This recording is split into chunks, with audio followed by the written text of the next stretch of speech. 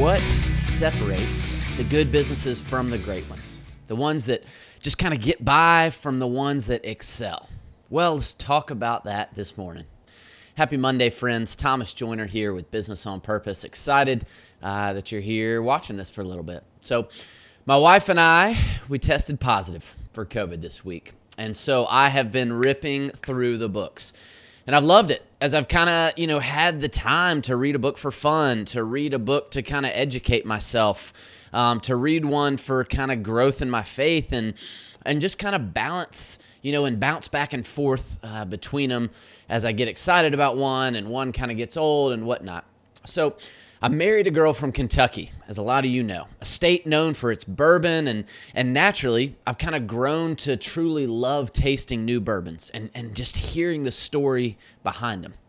And this may sound overly introspective, but the families that produce bourbon, they spend their entire lives practicing and perfecting their bourbons, and I can appreciate the work that goes into it. So a few weeks back, a friend handed me this book, Pappyland, A Story of Family, Fine Bourbon, and the Things That Last by Wright Thompson. It's masterfully written and incredible storytelling as the author kind of walks through his family's history and he kind of weaves it together with this story of the most famous and hard to come by bourbon in the world, the Van Winkle Family Reserve, or Pappy, as most people call it. It didn't take me long for me to really start taking notes as the story really sank in and affected me. And kind of how it goes is in 1972, the bourbon business was in a nosedive, right? Profits were just plummeting. They were meager, and the distillery that the great Pappy Van Winkle built was sold by his son, and cheap imitations were made under the same label. They began to use this kind of new yeast to produce the bourbon, and while it kind of technically worked, it lost some of its uniqueness and some of the intricacies that really made it the best. And the author, he said something that I kind of initially just passed by. And I came back for a second read, and he said this: more and more today, we don't want to do the work or take the chances required for greatness. We try to fix all these shortcuts on the back end with marketing and branding, modern fancy words that mean lie. Let me say that one more time. He said, more and more today, we don't want to do the work or take the chances required for greatness, and we try to fix all these shortcuts on the back end with marketing and branding, modern fancy words that mean lie. We got to unpack that for a bit. So what is he really saying? Well, he's saying that too often we won't do the work it takes to truly be great, to truly solve the problems our world needs, or we settle for something that's not good enough. But greatness requires something else entirely. Greatness requires hard work and taking chances. And most people kind of, I think they equate taking chances to foolishness. But I don't think the two always go hand in hand. It's not foolishness to innovate and try new things. It's not foolishness to invest time into training our teams or making sure our client experience is the best it possibly can be.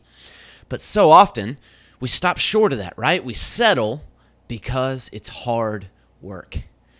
And that's something we tell each client we work with. There's no kind of magic wand, right, that we can just magically fix your business. And if there was, we'd probably charge a lot more for it. No, it takes hard work. Day after day, week after week, month after month to build a great business. But here's the amazing thing. What's left over after the hard work is the thing that lasts.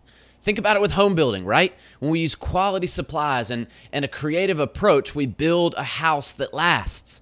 Not one that falls apart within 15 to 20 years because we just kind of build it haphazardly to make short-term cash flow.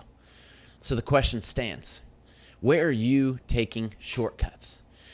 Where are you using marketing and branding to maybe in a roundabout way lie to the customer? It's one of the things I love talking through with our business owners when we write out their unique core values, when they say things like excellence or extra mile customer service or we want to be the best. We've got to make sure that that's not just lip service, that we truly mean it. Because you can't take a shortcut and accomplish things like that. There's no shortcut to getting there. So here, have you ever put out an ad and thought, I don't even believe that about our company, but maybe it will drive sales. Just feeling like you're faking it. Well, I know that I may be in the minority here, but I believe we can do better than that.